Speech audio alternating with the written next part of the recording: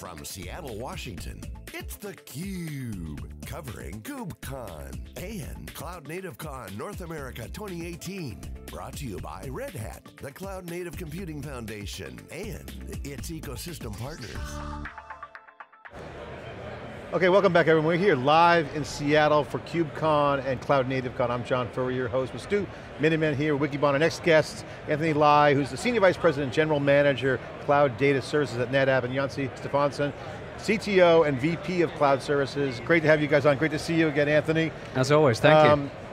So first I want to get out there, I know we talked about this in the theCUBE, just to reset, the value proposition of NetApp has significantly been enhanced with the cloud. What is that value proposition? What have you guys seen as that explosive headroom for value creation that you guys are enabling with NetApp in the cloud? You know, I think what NetApp has done over now probably 5 years is really pushed itself to embrace the cloud, to recognize that the cloud is a very important part of everybody's IT infrastructure, whether it's an extension of the existing IT infrastructure for things like DR or backup, or whether it's, you know, the primary platform for legacy workloads, or, as we're all here to do, to discuss the refactoring and rebuilding of applications around microservices.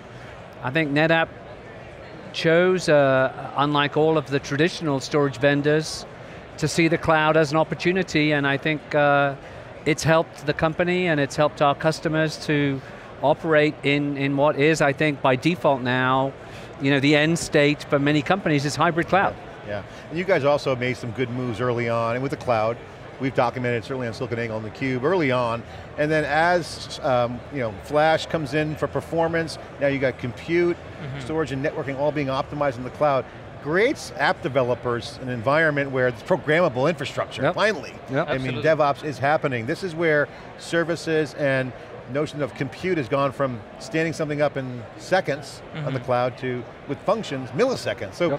This is changing the dynamic of applications. You still got to store the data. Talk about, Jonsi, about the impact of the services piece to the developer, storage, services, provisioning, all that. Yeah, I mean, we are taking, all of our services that are running in all the hyperscalers, in Google, in Azure, in AWS, and more, and even on-premise. Our view is, our role is always to find the best home for any workload at any given time, even though it's in public cloud or on-premise. However, storage has always been sort of left aside. It's always been living in this proprietary chunk that is hard to move, and the weight of the data is actually quite heavy. So we actually want to use Kubernetes and microservices and persistent volume claims by taking that data and making that very easily migratable, replicated between locations, between hyperscalers, and sort of adopt a true multi-cloud strategy. With data with it, not only moving those workloads or applications, but the data is key. Data is sometimes you know, you want to move the data to compute, and sometimes you want to move compute to the data. And that's been validated by Amazon's RDS announcement on VMware, Amazon announced Outpost and on-premises, and the number one thing was latency. Workloads aren't yet moving. This is exactly to what you guys have been doing and implementing today. This is like real product. You know, I think the reality of the world is, you know, while there is a ton of innovation that exists in public cloud, there are well-documented use cases that struggle with a cloud-only environment. And I think NetApp has chosen to make each one of those 3 potential, you know, persistent stores equal to one another. So whether that's, you know, traditional on-premise and upgrading on-premise environments to get better price performance characteristics, embracing the public cloud, or combining public and private cloud. Yeah, so while it's not trivial, NetApp at its core always was software. So moving it from, you know, a hardware appliance, I mean, back in the day, network appliance was the original name of the company, to a software-defined solution, to being multi-cloud, you can kind of see that genesis where it can go.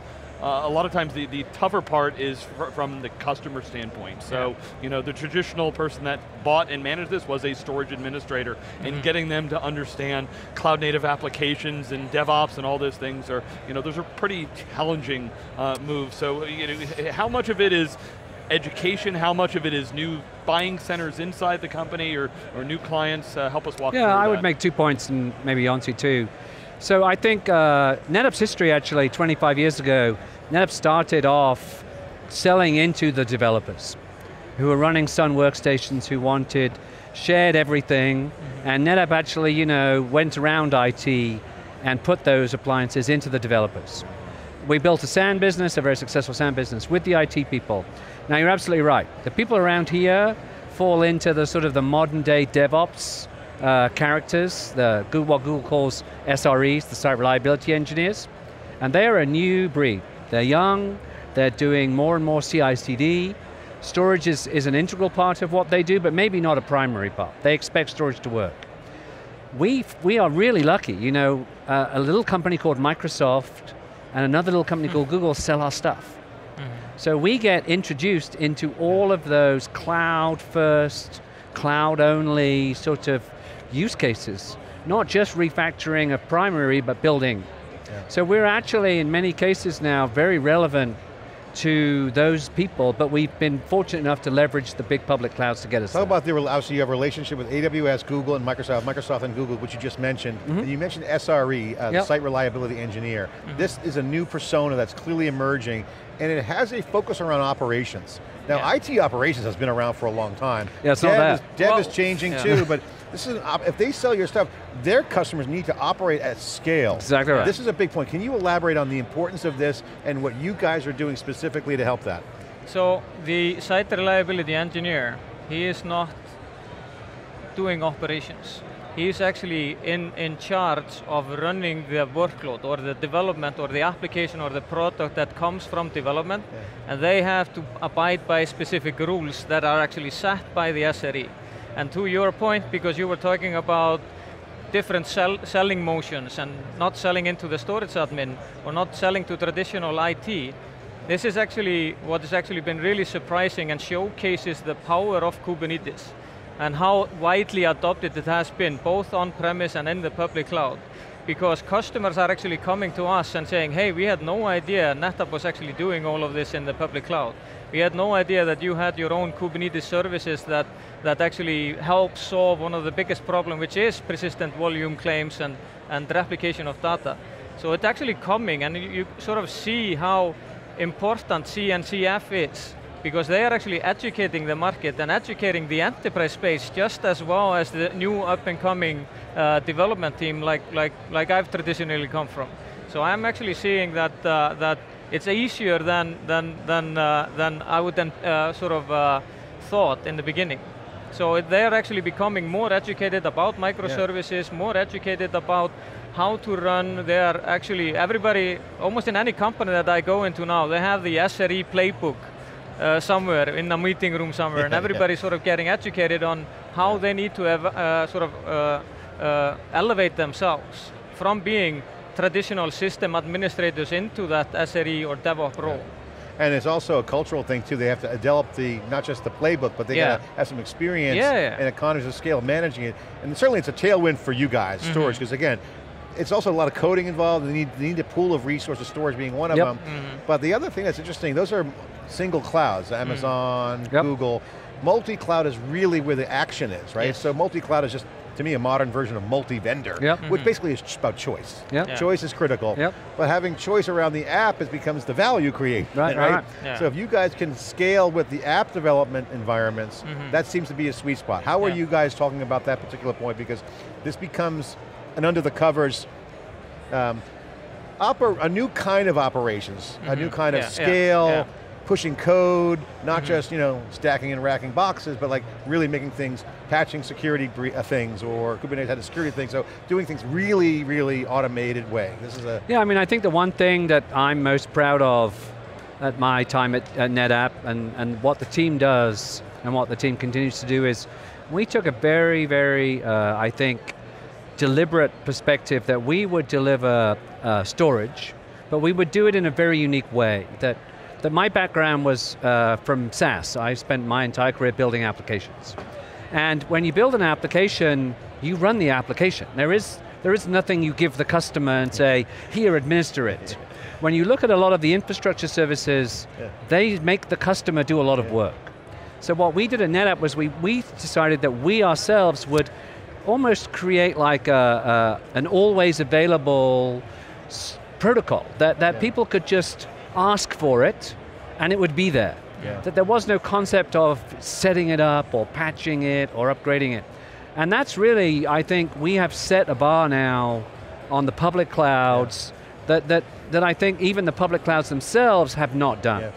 And giving those developers that I asked for a storage through an API and all I need to do is ask for capacity and throughput. Nothing else. That's something to a developer, they're like, so now I don't even have to ask anybody with storage skills. I can tell my application to ask for its own storage. It's interesting, you're living in a new world where you need the scale of a system, okay, but the functionality is like an app server. I mean, I feel like we're living in that app server days where that's that middle ground and the app development was the key focus. You got to have both now. You need scalable systems, but really application performance. And then you add an additional layer because now everybody wants to be able to use the same deployment script, the same configuration management system, Terraform, whatever they are actually using to deploy it on-premise or in a public cloud, but it needs to be done in a unified manner. And this is why it's so important to be upstream compatible. And there's a lot of companies out there that are actually destroying that model and not following the sort of true cloud concept. Slap them on the wrist, give them a, get in line, fix it. Well, I mean, if you're going to play in this space with the CNCF and with Kubernetes, you better play by the rules and do the open standards. And so you're actually compatible no matter where your workload resides. So we've been monitoring how storage is maturing in this whole cloud-native Kubernetes ecosystem here. A year ago, there were a lot of backroom arguments over what would the right architecture be. There's a few sub-projects working through here. It actually blew me away in the keynote this morning to hear that 40% of all applications that are deployed in Kubernetes are stateful. So where are we? What's working? What's good for customers? And what do we still need to work on to kind of solidify the storage data piece of this stack? I think it's interesting because I think we sort of ourselves now sort of consider NetApp to be a data company. Storage is an enabler, but what's interesting, everyone talks about their SaaS strategy, their PaaS strategy, their IaaS strategies. I always ask people, what's your data strategy? And that's something I think that the CNCF, Kubernetes themselves recognize that they've done a lot of really great things for compute around the microservices themselves, but the storage piece has always been something of a challenge. And we set about solving that problem. We have an open source project called Trident that essentially enables people to make persistent volume claims, and if the container dies, they can essentially start a new container and pick up the storage exactly where they left off. So we really believe that stateful is an ever increasing percentage of the overall application development. Databases are important things. People need them. I would agree with that. And that's developing too, it's early on. All right, so I want to ask you guys a question, kind of outside the box. Multi-cloud certainly is part of hybrids, they call it hybrid today. It's really choice, multi-cloud will be a future reality, no matter what anyone says, I believe that. How is multi-cloud changing IT investments? Business investments, technical investments, or both? What's your guys' thoughts on how multi-cloud is driving and changing IT investments? Well, I actually think it offers you the opportunity to have like placement policy algorithms that fit your workload at any given time. For example, if this particular application is latency sensitive and I created an application that all of a sudden became really popular in Mexico, then I should be able to see which one of the hyperscalers actually has a presence in Mexico City, deploy it there. If I'm underutilizing my private cloud and I have a lot of space on it and there is no specific requirements, it gives you that flexibility to, like I said, always find the best home for your workload at any given time. Dynamic policy-based stuff? Yeah, precisely, and it allows you also, I mean, you can choose to do it whether it's based on workload requirements or you can start doing it in a least cost effective route. I mean, do least cost routing. So it actually impacts both from a technical and a business sense, in my opinion. Yeah, and I think there's, you cannot help but, get excited every day with what one cloud delivers over another cloud. Yeah. And we're seeing, something not unlike the arms race. Google does this, then Amazon does this, then Microsoft does this. Well, maybe Amazon does this, everyone's and as developers, we're very keen to take advantage of all of these capabilities, and we want to, in many cases, let the application itself make the decision. Yeah. Great stuff, Amazon's got there, everyone's catching up. Competition's good. Yeah. All right, final question. Predictions for multi-cloud in 2019, what's going to happen? Is there going to be a loud bang? Is there going to be a crash? Is there going to be, fruit on the trees? What's the state of the multi-cloud predictions for 2019? Well, I actually believe it's going to become a standard. Nobody should be locked into any region or any one provider. I don't even care if it's on-premise or NetApp specific. You should be able to, I think it's just going to become standard. Everybody has to have a multi-cloud strategy, and you can see that, like the ITC report, that 86% of Fortune 500 companies are adopting multi-cloud. Yeah. And I think I'm actually quite fed up with this hybrid cloud stuff, because in my opinion, on-premise is just the 4th or the 5th hyperscaler and should be treated as such.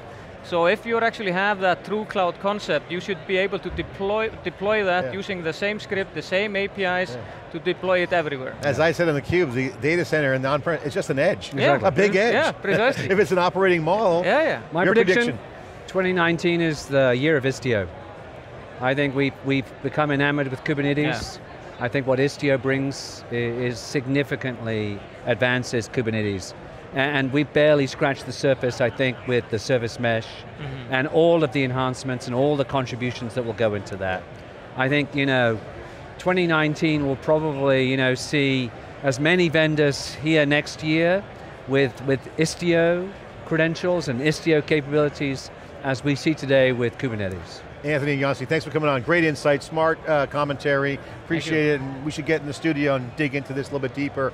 Really a great example of an incumbent, large company, NetApp, really getting a tailwind from the cloud, good smart bets you guys made, programmable infrastructure, dynamic policy routing, all kinds of under the covers goodness from smart cloud deployments. This is where software drives it, data. Yep, data, data is the new oil, that's what they say, right? If you don't have a data set, you're not very competitive. Thanks for coming on, appreciate it. More CUBE coverage here, getting all the breakdown here, the impact of cloud computing at scale, the role of data software, all happening here, the CNCF. This is the KubeCon. I'm John Furrier Stu Miniman. Thanks for watching. More live coverage after this short break.